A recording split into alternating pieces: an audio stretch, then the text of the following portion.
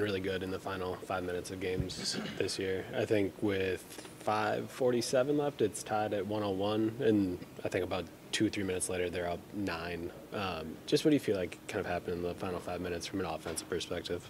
Offensive, I don't think it was bad. I think, okay, yeah, we did turn the ball over one time, if I remember well.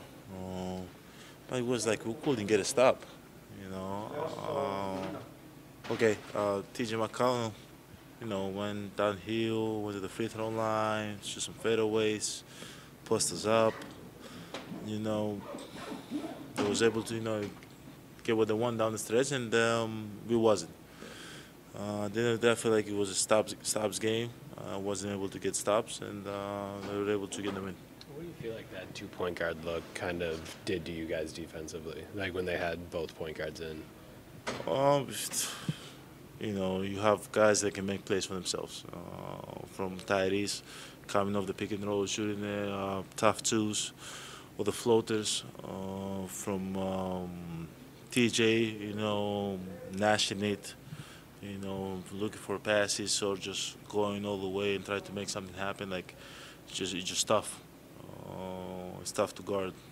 You put up huge numbers against the Pacers this season, but they're 3-1 against y'all. What is it about this team that's given y'all as a team trouble, do you think? I don't know. I don't know if I knew we'll fix it. I don't know. We got to figure it out. Obviously, play fast, move the ball real well. They want to shoot a lot of threes today. They shot 40% from the three-point line. Not well, but they still was able to win. We got to do a better job sprinting back, keeping guys in front of us, rebounding the ball. I think they had a lot of offensive rebounds. But we got to figure it out, because you never know. You might see them in the playoffs. We're going to see them again in 2 days. So at the end of the day, this makes us better. Got to go watch the tapes, figure out what they do well against us, and try to stop it. And if we cannot stop it, they'll probably lose again. It's hard to imagine that they won't be confident heading into the game on Wednesday, especially with them being at home. How do you shake that confidence in their arena? That's my basketball. It's basketball. The same way we were confident coming in here and wasn't able to get a win. It's the same thing. Going to Indiana, they might be at home. They might be more confident. They might be more relaxed, thinking that because they're at home, they'll win easier or whatever the case might be. But basketball is basketball. Sometimes, like when you play playoff basketball, when you're locked in, the crowd doesn't really pay. We don't really pay too much attention to the crowd. We just focus on the things that we can control the basketball court. So going to Indiana for sure is going to be tough. They might feel more confident, more comfortable playing at home. We just got to go out there, set the tone, play good basketball, don't turn the ball over, defend in the best of our ability, don't allow them to go for big runs, and keep as much as we can guys in front of us. And if we were able to do that, maybe we have a chance to win. You had, I think, 11 assists. How did you see them react to you in terms of maybe some earlier doubles, and how do you think you're able to handle that and spread the ball around? I feel like I don't remember posting up today. I couldn't, they were double teaming. So I knew that, or whenever I drove the ball, they were like ball sucking in. So it's opportunity for my teammates to, be aggressive, make shots, and for me to make the right play through them. That's pretty much it. I wish I could have a little bit more one-on-one, but I couldn't. I think you had 9 assists like midway through the third quarter, and then in the fourth quarter, there weren't, I think, just 1 or 2 assists for you. Chris said he thought the spacing off of the doubles that they were giving you wasn't quite as good in the fourth quarter. Did you kind of see that as well?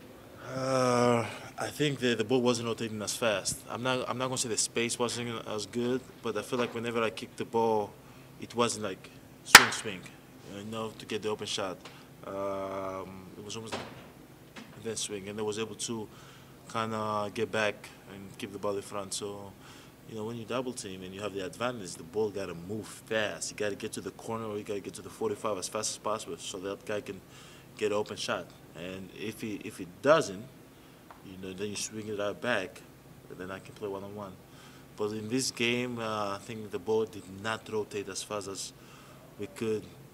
Beasley is supposed to shoot more threes. Pat's supposed to shoot more threes. Chris supposed to shoot more threes. I feel like usually in the past, the first guy of the double team that you make the pass was the one that was getting the shot, but now maybe Dame cannot be the first pass. Like, he has to be the weak side.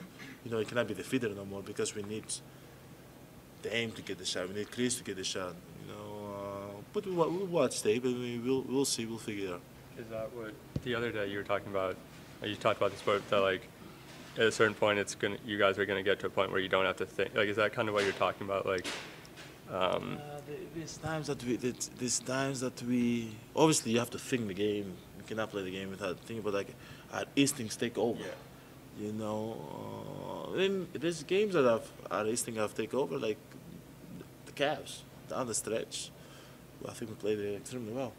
Was able to get stops, was able to make shots, was able to get in the paint. Like, we played extremely well. You know, today we didn't, and it's okay. Obviously, it's not okay to lose 3 times in a row. Not 3 times in a row, 3 times from the same team. But it's good. It's a lesson, man. I don't think it's bad because sometimes you go into the playoffs and you're like, oh yeah, there's no way a team can beat us 4 times in a row. But what day is today? Today's Monday. On Wednesday, there's a chance of a team beating us 4 times in the regular season. You know, it's a lesson. You know, like, you gotta be more aware, more urgent, play with more urgency. You know, take care of the ball down the stretch, make a little bit more shots because, yeah, there's teams out there that can beat us 4 times in a row. So if we don't play the best basketball we can play, they'll beat us. Tyrese, I know averages 20 points per game, but 26. Yeah. So I know he scores. But it felt like tonight he still set guys up, and then it was late. I think he had 9 points in that stretch in the fourth. Yeah. So what did you maybe see from him in particular that allowed him to maybe shake loose in that way, or did you think maybe he was a little more aggressive, looking for his own in that fourth quarter?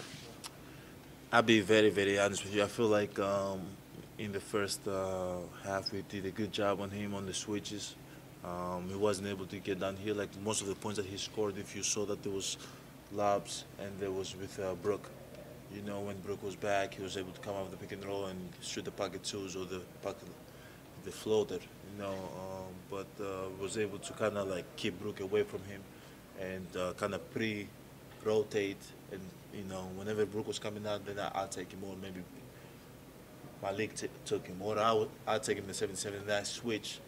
And then we did not allow him to get downhill. Like, in the first half, we did that very, very well. But in the second half, we didn't. I was in the weak side.